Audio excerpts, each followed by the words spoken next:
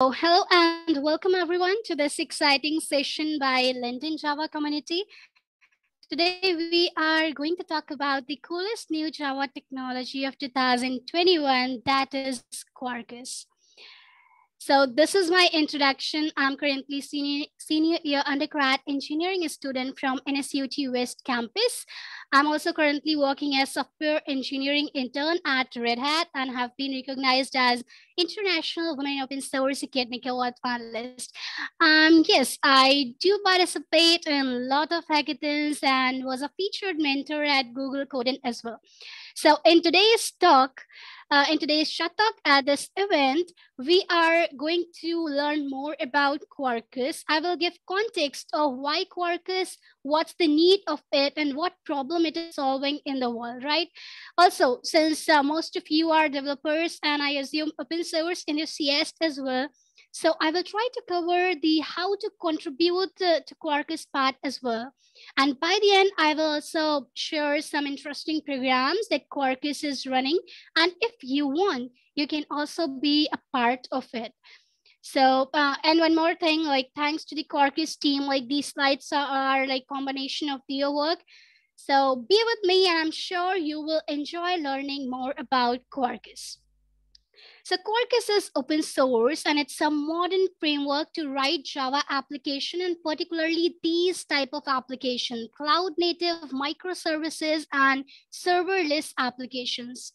If you want to know about Quarkus, so it's a full stack Java framework made for JVMs. It optimizes Java specifically for containers and enable it to become an effective platform for like serverless cloud and Kubernetes environment. Well, it can for sure help you build your long, large monolith Java apps as well. But as a vision for the project, these areas are where we focus more and put priority. So with the help of Quarkus, you can have Java code that runs with the same speed as C++. Maybe this doesn't sound much interesting because we have actually known that we can write Java apps that run with the same speed as C++, right? But what I actually mean here is how cool it will be, how interesting it will be if the code will fit in the same memory footprint, the same disk footprint, and will start incredibly fast. And let me tell you that this is just a small point. This is a very, a small feature of Quarkus. Like there are many more awesome features. There are a lot more awesome stuff around Quarkus. So in my opinion, understanding the history around Java will help us better understand the need of Quarkus. So if you remember, many people were talking about like Java is no more popular, especially for like enterprise level projects, is quite fat and slow, right? These statements were very common that like Java is no more competitive in serverless and container environments. But have a look at this article which talks about Java being not dead yet. If you look at these survey reports, according to these survey reports, even in 2018, as you see, Java was second most popular language and it was at number 1 in 2017, right? These are the authorized reports by well-known institutes and companies. You can see like HackerRank is there, RedMonk is there. So Java is obviously still going strong. There are so much goodness in this framework. It's still a full ecosystem with libraries, tools, and these things keep Java so viable, right? But like in many use cases, it's we all know it's quite slow, right? It's here since so long, and somewhere it's showing age. Like here is the true challenge. Like when it comes to all those libraries, frameworks, and all those technologies, then Java is going to put on a little bit weight.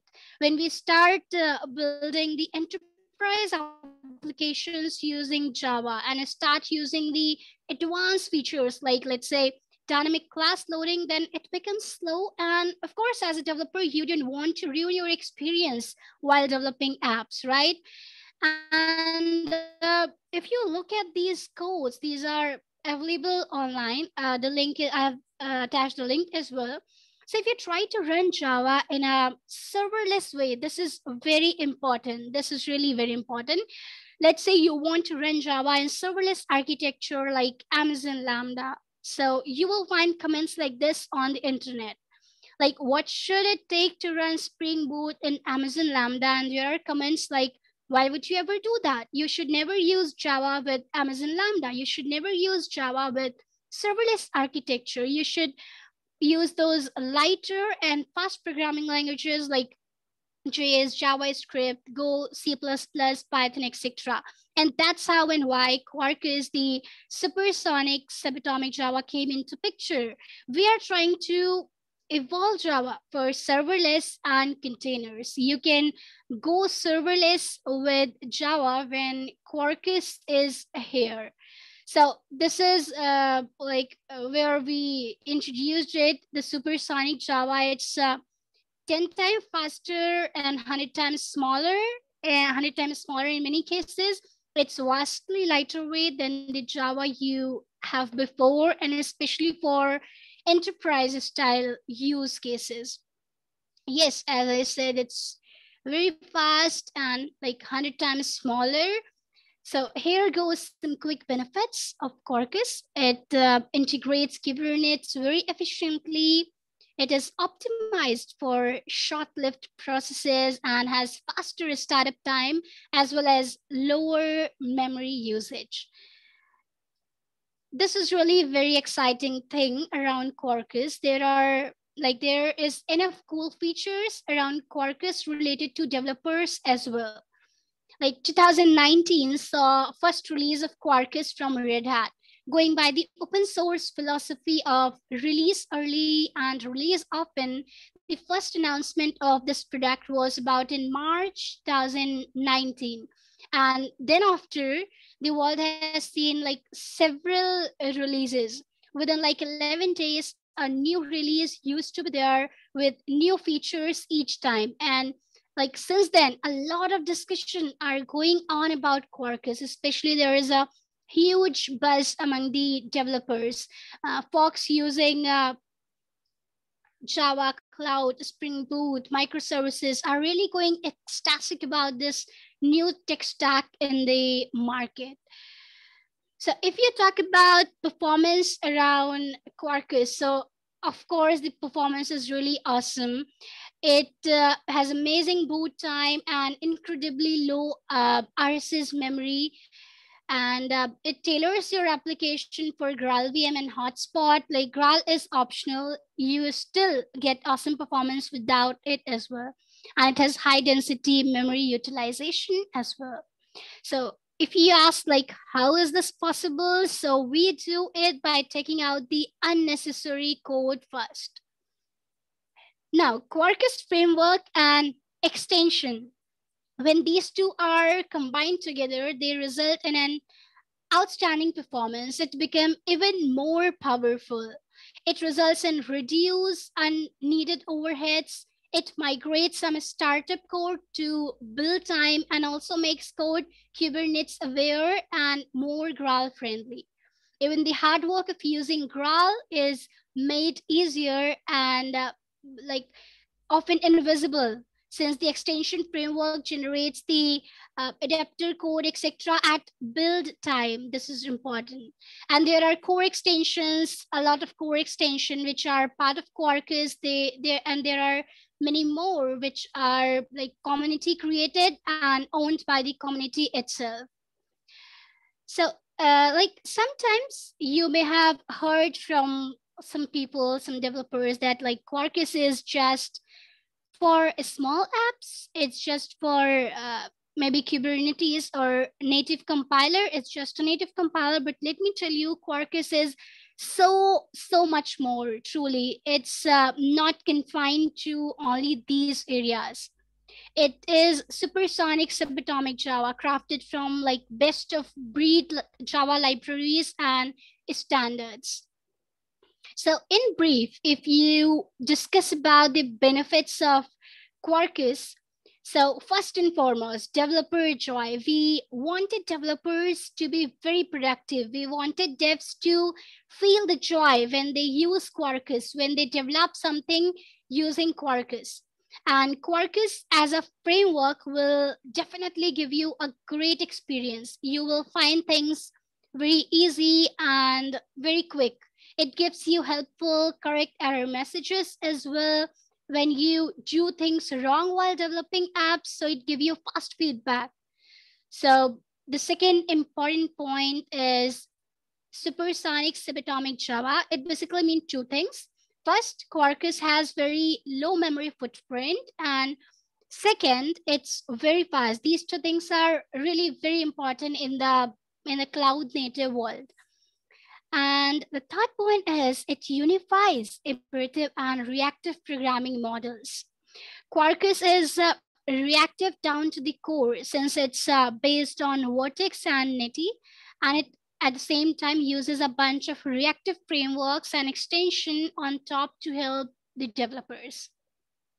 And finally, Quarkus incorporates and optimizes a lot of libraries that we all use in our daily work to be more productive.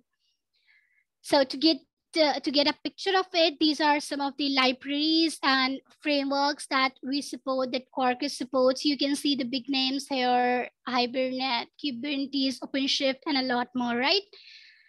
So Quarkus focus very, very heavily to make things work in Kubernetes as well. And this is where developer joy come into picture for the win.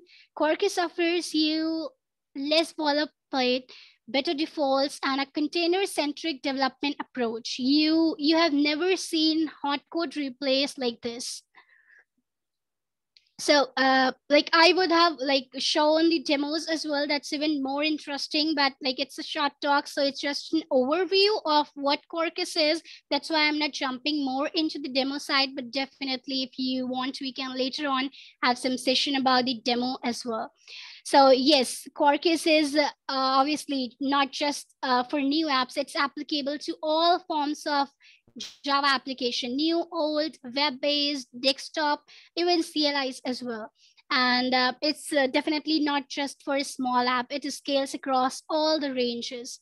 And it's Quarkus is like a practical vision of modern Java, bringing together all the parts we need to build the next generation of Java masterpieces.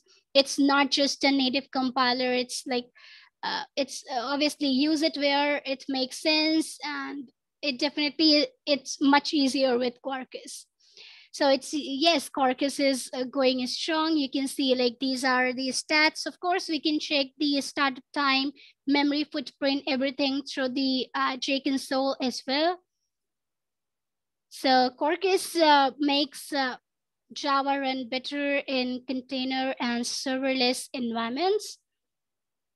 This is how usually frameworks work. Like they have a long runtime. Most of the things are done during the runtime, but the Quarkus way is it almost does nothing at runtime. Like it takes less time to start, less memory is used, and all the bootstrap classes are no longer loaded. Like these are some of the secrets how Quarkus is so fast. It almost really does nothing at runtime. It do the work once and not at each start.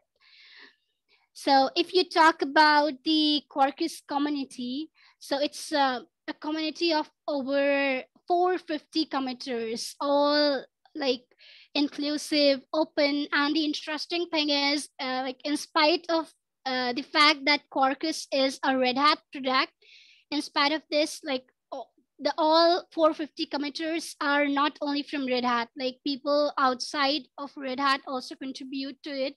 There are many people who are not Red Hatters, and they're also contributing to it. And that's a beauty of Quarkus. So if you talk about the Red Hat angle of the community, so obviously Quarkus being a product of Red Hat follows all the open source principles, all the community guidelines of Red Hat. And open source is truly a way to change the world for the better. And we are trying to do so. We are trying to do the same with the help of this super cool product, with the help of Quarkus. So if you talk about the conclusions, so Java was like born in mid 1990s and has nearly 20 years of optimization for running highly dynamic monolithic application, and it still remains popular among developers, right? However, we now live in a world dominated by cloud, IoT, open source, where containers, Kubernetes, cloud native application development is strongly recommended to deliver higher levels of productivity and efficiency, right? So we need to rethink like how Java can be best utilized to address these new deployment environments and application architectures. Quarkus makes it possible to employ a more flexible microservices based approach to building Java applications that don't adversely impact performance. And this is detail, like this is an interesting program that Quarkus is running right now. You can check more about it on the website of Quarkus. You can see like when you will click on this link, so you will be directed to this page, and like you can see more details about it. You can also be a part of it. And yeah, that link is perhaps enough for you to know more about this exciting program. And definitely, if as a developer you want to contribute to Quarkus, like here is the GitHub repository of it. You can like jump to the issues section and start contributing to it. It's undoubtedly an interesting project, an open source project. So yes. And here is a quick video I wanted to show to you all.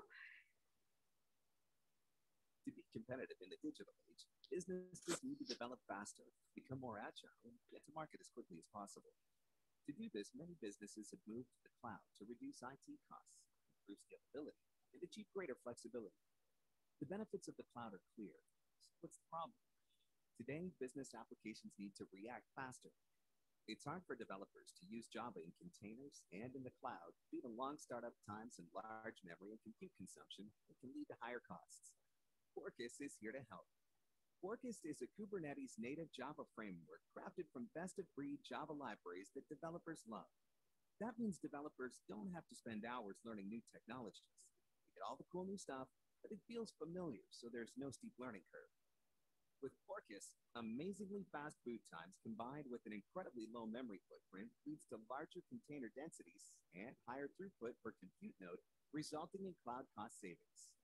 Where traditional Java apps have struggled in the cloud, Quarkus thrives, making it great for serverless or event-driven environments, or applications where process isolation and density are important, like scalable microservice architectures. Quarkus improves productivity by minimizing development cycle times. Developers are able to code faster by using its live reload capabilities, so they can make updates to the Java code on the fly. And changes take place immediately, which enables significantly faster testing. Likewise, Quarkus unifies both reactive and imperative programming, allowing developers to write high-performing code with the expressiveness of reactive streams, altogether leading to greater developer output, creativity, and joy. Quarkus makes Java a leading platform in Kubernetes and serverless environments while optimizing developer joy, providing businesses with a new way to deliver applications faster, more efficiently, and at a lower cost.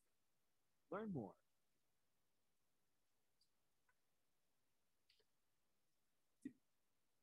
So that was a quick video about Quarkus. So if you like this like brief introduction of Quarkus, you can also tweet about it. Like here, like you can find me on Twitter, on LinkedIn.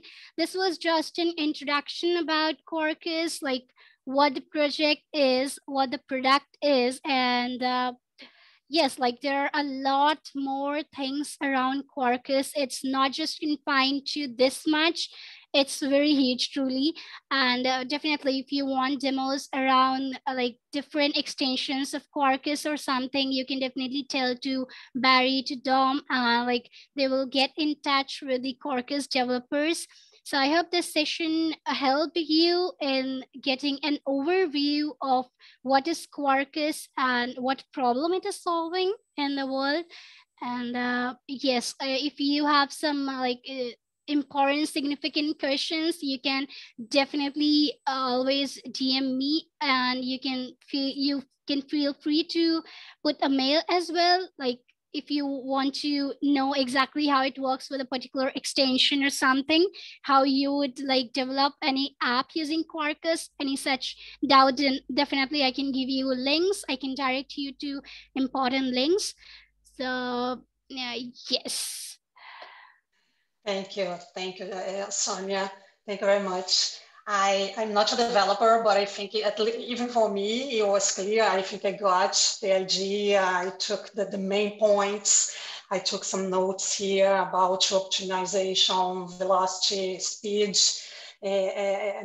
making, your work easier, fun, pleasure. So it seems to be really very modern framework, and especially because you said, it's open source, it's a great opportunity for the community to go and give a suggestion or even change in themselves if they don't like something, if they see something that can be improved, right?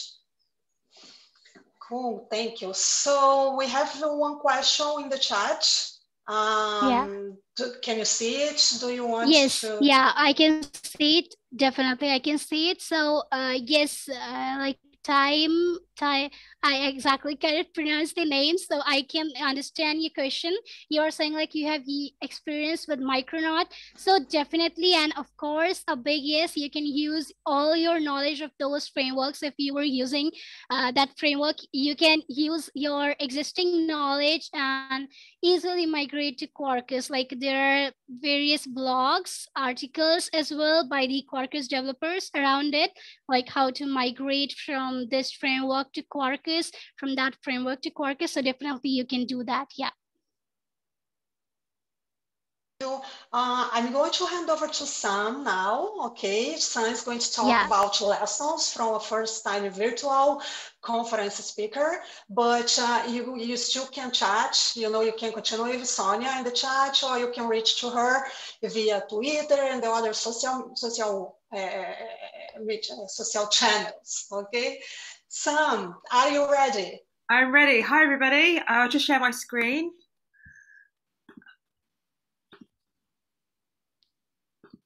Can everybody see my screen okay?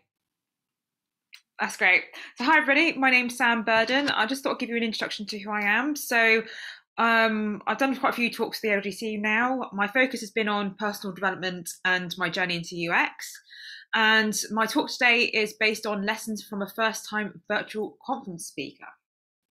So within this talk, I'll give you an introduction to the conference and what I talked about, what happened before, during, and after the talk, 5 lessons learned from my experience, and a summary of the experiences and what I can deliver over to you guys. So the point of my talk today is to, I suppose, help those of you who are looking to start out within their first conference talk, whether you're new, I suppose, starting out in your career, whether you're doing a career change or experienced. I kind of want to give you some ideas in terms of understanding how you can deliver, I suppose, a virtual talk from the lessons I've learned from mine. So my talk, the conference was called the Festival of UX and Design.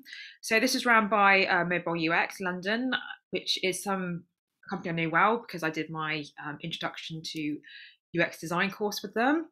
And there was a call in January 2021 about looking for speakers. And I thought, okay, then I've done quite a lot of talks with the LGC. I thought, you know what, this is the next step in my career. And I thought, I can give it a go. What can go wrong? So I spoke to the organisers. I know them pretty well due to the fact that I still in contact with some of the organisers and contacts within the organisation. And I said, I would like to give a talk. And I worked with Helen to try and get a proposal to them to figure out what I want to talk about. And from the first point, I didn't know what I was going to talk about. And then it twigged the fact that my passion is going from my personal experience and personal development within UX, particularly user research. And during COVID, I've actually been retraining as well as working. And I thought, okay, then I could do my talk based on a project I did in my spare time, which is based on looking at using UX research for the airline industry. This is an industry I know well, to the fact that I'm employed with it, and I can see the pain points within the customer journey.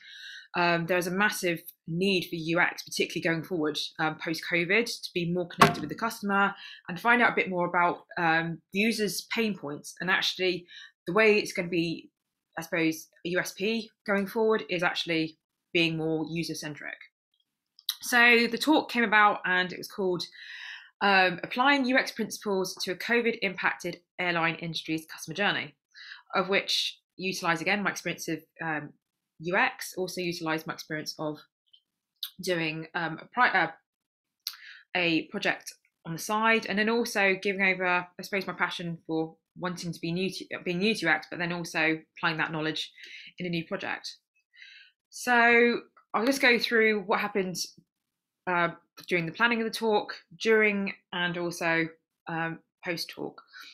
So the purpose of my talk was to be an inspiration for people who are looking to start out in UX, to try and be that voice in terms of trying to think, okay, then I'm in the situation where I've been training or looking for expansion into going into that field, but how do I go further? What can I do to boost my profile and portfolio within this job role? So I had 4 weeks to plan after being accepted to actually submit the talk. And I thought doing a virtual talk would be quite an interesting concept. I haven't done one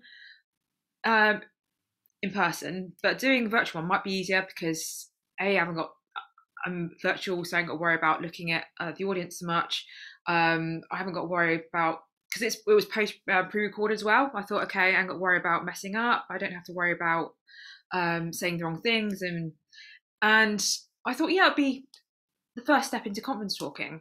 So it took 4 weeks to slowly plan the script, understand a bit more what I want to talk about, key facts and figures I wanted to generate, looking at what technology we're using, what specifications are required for the talk, looking at duration, understanding a bit more about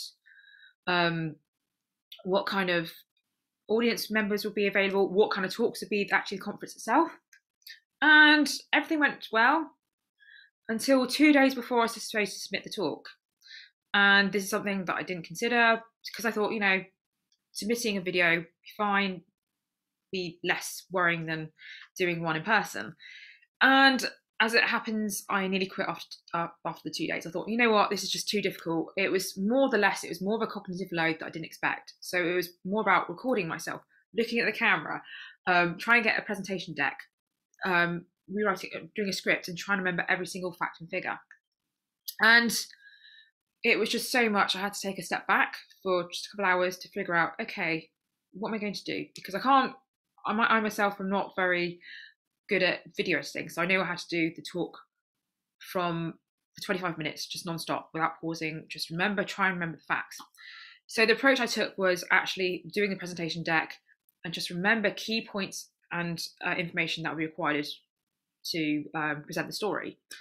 And I had to refer back to the why I'm doing it. That stopped me from quitting. The reason why is because I wanted to, I suppose, engage with people who are in a similar situation to me, who needed that help going forward, particularly within a COVID environment. People need to hear this sort of story and actually feel inspired that they can look for ways of, I suppose, boosting themselves within a career change.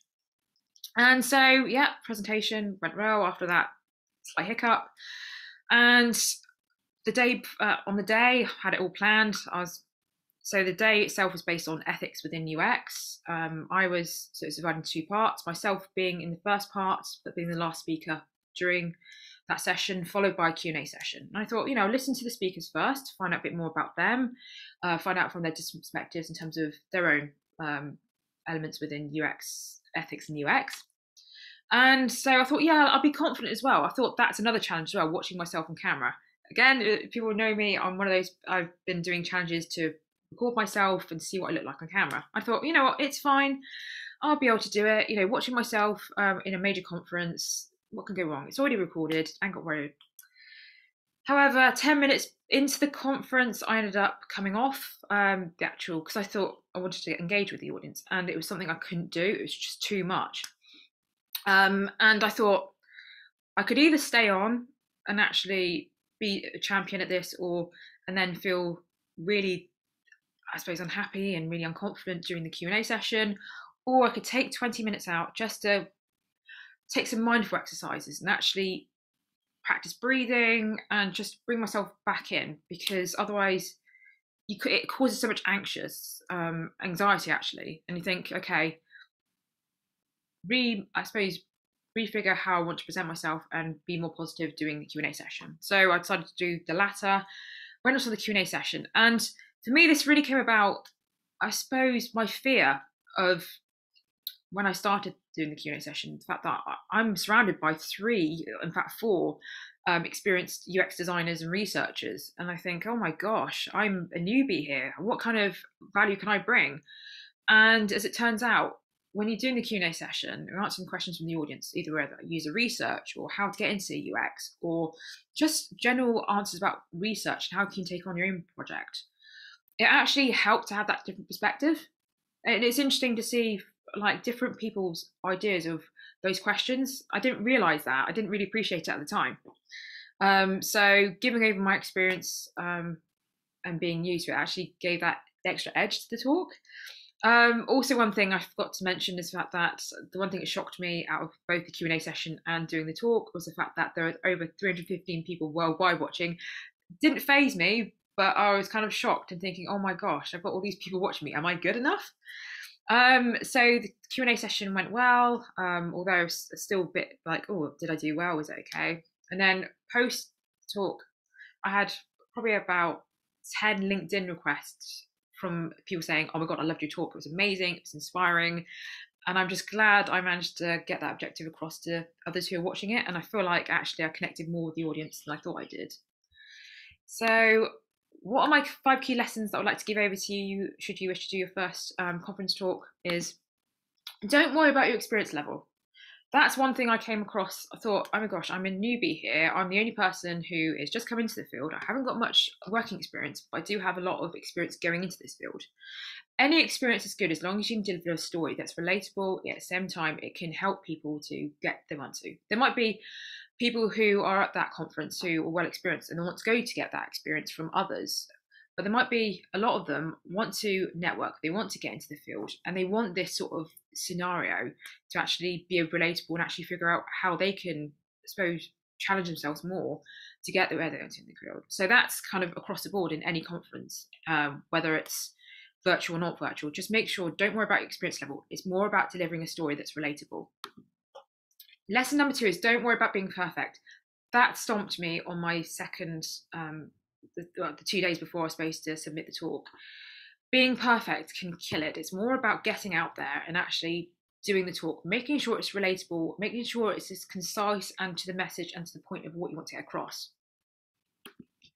Lesson number 3 is plan your reason why. So for myself, it was basically the reason why I did it. So the reason was actually just so I can help people and actually be relatable. The fact that just because I'm new to something doesn't mean I can't deliver a talk to loads of others who might be in that similar situation and actually help them inspire them to do more. Because having the reason why also helps to plan the way you want to deliver the presentation, and having those key whys throughout makes it more deliverable, makes it more engaging, and it brings that better storytelling element to the process. Lesson number 4, this is going to be my mantra from now on, is scrap the script. So actually, confession today, this is the first time I've done a talk without script. I found when I did the script during the talk, I found it was so distracting. I felt autonomous. It was so hard to remember every single fact and figure. And it was just that cognitive load where you don't need it, particularly doing a virtual talk and you're trying to remember all the technical requirements and what you're trying to deliver. It's better to have a slide deck and then having a few images and text to reiterate that message. It's all about being authentic. And if you've got script, it's not going to feel authentic. If you have some prompts, people are going to be more relatable, and it's going to be more of a storytelling process. And step number 5 is plan ahead. So plan ahead is in a 2-part scenario. So when you do your first time virtual conference, make sure you plan technology. That's something I should have considered the first time. Make sure you plan what you're going to talk about. Make sure you plan your slide deck as well. Make sure it's concise and to the point, and remember back to that why. And then also on the other side is make sure that you plan how you want the day to go ahead. So make sure you want to know who you want to watch, who you want to engage with, who you want to find out more information about. It's all of it. The conference is about your story, but then also it's about understanding what you want to take out of it and who you want to engage with. So, summary of my experience, doing a virtual talk has been the most amazing step-up experience I've ever had in terms of my public speaking skills. It's been a real confidence speaker in terms of actually thinking, you know what, I've broken something that I didn't expect to do, and that was being a first-time speaker and a first-time UXer within a conference that's been viewed worldwide. And actually doing a virtual conference is such a big confidence booster for those of you who are looking for that step up. And no matter what experience you've got, whether you're new, whether you're career changing, whether you're experienced but looking for that next step to deliver those ideas, making sure you have that why, and making sure you don't have to be perfect, just be yourself and being authentic. And I wouldn't make sure if you have a script, make sure that it's easy and less of a cognitive load. Have that less of that anxiety when you're delivering it, and making sure that you feel comfortable doing it. So thank you very much for listening to my talk today. I've got my details here. I've also put at the bottom my blog post that I actually wrote about the conference itself, my reflection of what I did, and also a bit more about the conference itself. So thank you very much for listening today, and I'll look forward to any questions you may have. Thank you, Sam. That was great. Does anyone in the audience want to unmute and ask Sam a question? Oh wow, I'm inspired. I thought it was great. I really loved your 5 tips at the end there, Sam, and especially scrap the script. I'm a big fan of that. I did my first lightning talk scripted, and I have never done one since. And I'm remarkably a lot more confident without a script because I know what I'm talking about. So it's a lot more natural for me to speak when I know the subject well. Oh, thanks, Helen. So I agree. Yeah, great job. Thank you. Yeah, that's something that I like as well, because, you know, I think that's one of my biggest fears when I have to deliver a talk, even for a 5-minute talk, is if I'm going to remember, you know, everything that I have to talk. And I was like, I don't have a good memory. How am I going to memorize everything? So as you said, maybe making it like a story, you know, it's easier to go through it, isn't it? Definitely, yeah, I definitely agree with that. Yeah. I like this lesson too. What do we have here in the chat? Yeah. Another thing that I thought very important is a great tip was the why. You know, why you are doing this. Because as you gave the example, you know, when you're like having doubts and problems going on, you're like, no, step back and remember why you are doing this. And this gives you maybe courage, give you whatever you need to keep going, right? Definitely, yeah. I think it's definitely that why. I've adopted that now more in my presentations because it helps in terms of like delivery. And it helps, I think, engage with the audience as well. It helps give them a bit of a message in terms of, oh, you're doing it for this reason. Now I understand a bit more. Great, yeah. And the level as well, you know, level of experience, because another thing that I always think, you know, when I'm thinking about delivering a talk, I was like, oh, but I'm so newbie. I don't know anything interesting that I could share. But as I said, you know, if it's something that people can relate, can learn, even if it's just a small portion of it, I think it's worth, right? Definitely, yeah. I think it's definitely that experience needs to be more like out there now. I think conferences seems to have that element where you need to be like experienced or have that vast knowledge, and I think particularly being new, it gives that new sort of perspective that not a lot of people. I mean, there's questions that were answered in the Q&A, and from somebody who's experienced, And then for myself, there was two different core questions and two sort of completely different answers, and it gives that different element that probably somebody who's experienced or experiences would give over. That's great. So do we have any questions from the audience? Sonia, are you there yet? Did you like? Are you inspired to deliver like a bigger, longer talk now? Yes, I truly loved the talk by Sam. It was really too awesome. I really liked each and every point that you mentioned. Thank you so much for the wonderful talk, Sam. Yeah, I really loved that. Well, thank you. I really like your talk too. It's great. Thank you. Yeah. That was great. Okay, so look, if we don't have any questions more, let me see. I think we have a question in the chat. Sam, can you see the chat? Emmanuel's got his hand up as well. I'm not sure if that's a question. Okay. Yeah, it's just a comment. Okay. Yeah, it's a question. Hiya. It's for Saumya about Quarkus. I was asking how are you able to integrate this into application development, like for Android and for IDEs like Android Studio? Yes. So IntelliJ IDEA, like some of the IDEs currently do support the Quarkus. Like there are extensions specifically for like IntelliJ Eclipse. I'm really not sure about the Android Studio thing, but like I myself need to ask from the developers of Quarkus who are who are working on this part. I'm not sure about the Android Studio part, but definitely we do have extensions for IntelliJ, Eclipse, such IDs. Yeah, and thank you so much for the question. Yeah.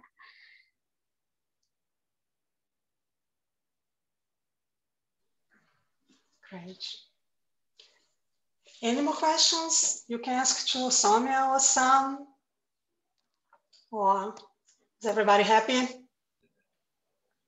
No hands. So, okay, I'm assuming that we are good for today. Thanks again, Sam and Sonia. There were great talks, and for the community, for everyone who come enjoy to listen to you. Thank you very much. Thank you. Thank you. Thank you so much. Bye. Yeah. Bye. Bye bye.